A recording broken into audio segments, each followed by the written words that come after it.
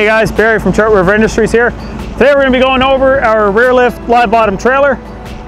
First of all, this trailer, you can use it as a normal live bottom.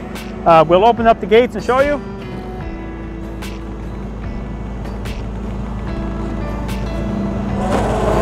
Use this normal live bottom, or for a rear lift feature, basically this trailer will pick up 16 feet into the air.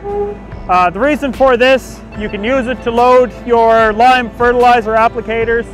You can load seeders, stockpile material. In this case, the trailer will be used for paving, for winter asphalt. Everything is done with a wireless control.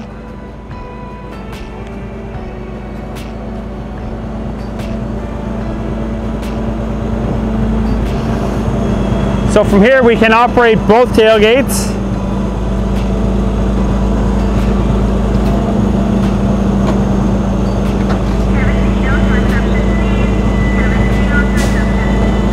And we can unload. Or we can also retract the belt.